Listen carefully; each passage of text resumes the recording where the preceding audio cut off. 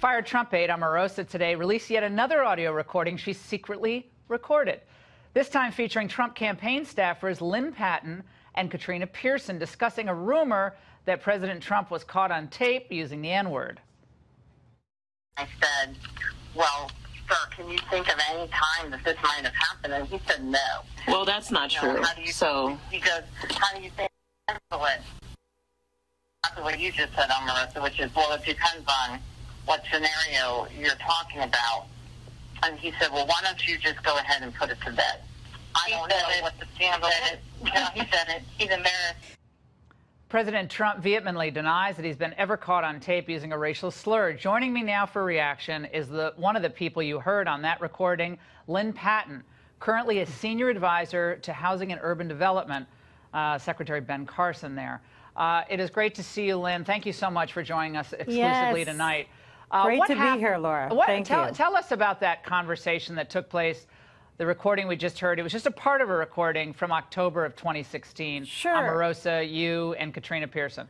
Of course. And first I want to start off by saying thank you so much for retweeting my statement last night. You know, I know it's been getting picked apart today, and that's really why I'm here, is because, you know, there's something seriously wrong with society when a woman can run around the White House and surreptitiously record people, possibly in violation of her own national security contract. But yet Katrina and I are the ones who have to come on national television and explain ourselves. You know, I've made it very clear, and I stand by my statement that I released last night, that, you know, the audio tapes that she's released, first of all, conflate two different conversations. One is with me, Omarosa, and Katrina. The other is also with me, Omarosa, Katrina, and Jason. But the distinction is muddled. And, you know, what you're hearing really, in my opinion, is not only verification that the president said very early on and very sternly and immediately that he did not use this derogatory term, but, you know, the more I hear this recording, what you're also hearing is a woman, Omarosa, who outright interrupts me during this interview and says, he said it, that's a lie. And, you know, why would she go work for him if that was the case? Well, was she interrupting you, you think, at that point in the recording? She knew she was recording it, and she wanted her own little insurance policy? Because she wanted to get it on the record that, oh, no, he said it.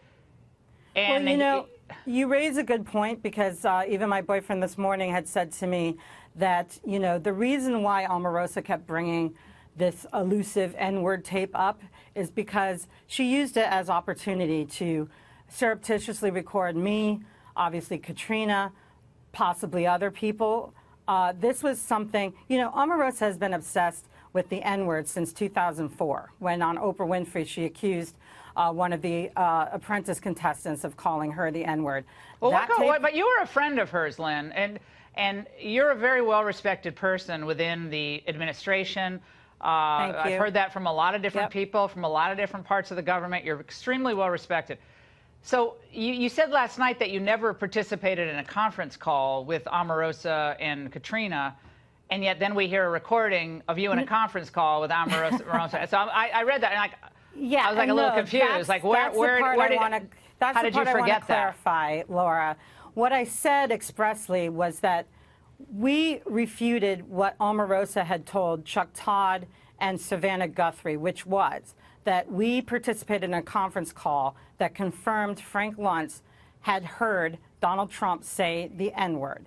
That never happened. Ah, okay. But so you did participate in calls, but just not a call as it was described by her. We never denied multiple calls about the elusive N-word tape or Apprentice tape, because Omarosa, again, was obsessed with this imaginary and quite frankly, fictitious figment of her imagination, which I now know to believe.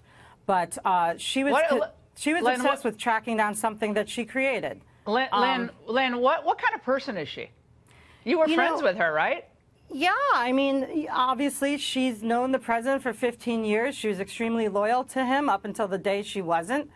You know, the president obviously is extremely loyal to people who are loyal to him. He gave her multiple chances. And what's really sad here, Laura, is that the president gave her an opportunity to really help the African American community. And instead, she did the exact opposite by blocking, you know, reputable Republicans, black Republicans, and influential members of the community to advance her own standing to the detriment of this White House.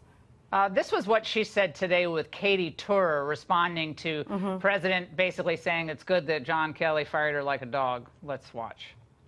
The president called you a dog this morning. What's your reaction? I think that it just shows you that if he would say that publicly, what else would he say about me privately? He has absolutely no respect for women, for African Americans, as evidenced by him instructing the chief of staff to lock me for 2 hours in the Situation Room to harass me, to threaten me and say that things could get very ugly for me and that there would be damage to my reputation. He is unfit to be in this office and to serve as the president. Your reaction, Lynne?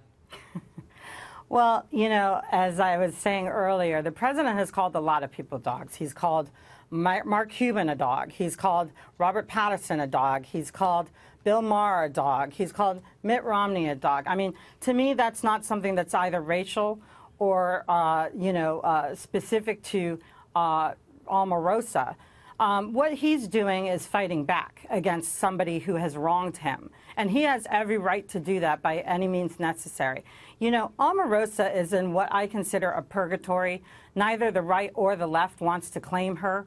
And yeah, the left is taking her now, though, Lynne. Right, the left is glomming onto her now. Well, real quick, do you know why she was fired? Really why she was fired? Well, you know, I'm reading just like everybody else that it has to do with obviously grave violations of... Was she riding around on a vehicle, a government vehicle? Well, to, like, you know, errands? I can actually verify that one time she asked me if I was with her at the White House. She said that she had to go meet somebody at this restaurant on 7th Street. You know, we both lived across the street from each other and different on Pennsylvania Avenue. We went via a White House car service to this restaurant. As soon as we walked in, she said, "Lynne, don't turn around, but has the SUV left yet?" And I looked, and he was still sitting there, and she said, "They're on to me. They're waiting to see if I come out of this restaurant." Because it was really only 2 blocks away from her apartment, and it occurred to me what she was doing. Oh, and yeah. here I am cute. standing in the foyer of this restaurant with Omarosa, trying to hide.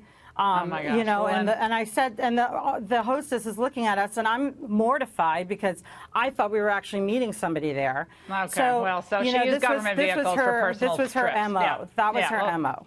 All right, Lynne, And thank you so much for joining us tonight. I just want to say one last thing, Laura. real quick. The American people are sick of hearing about Omarosa. You said they're sick of hearing about Stormy Daniels, and they're sick of hearing about collusion. It's time we focus on the things that they really need, our jobs, economy, health care, and infrastructure, and that's what my boss is doing. And you wouldn't work for a racist president, and neither would any of the people I know in this You couldn't pay me enough administration. money. There's not enough money in the world. Bingo. Lynne, thanks so much. Thank you so much.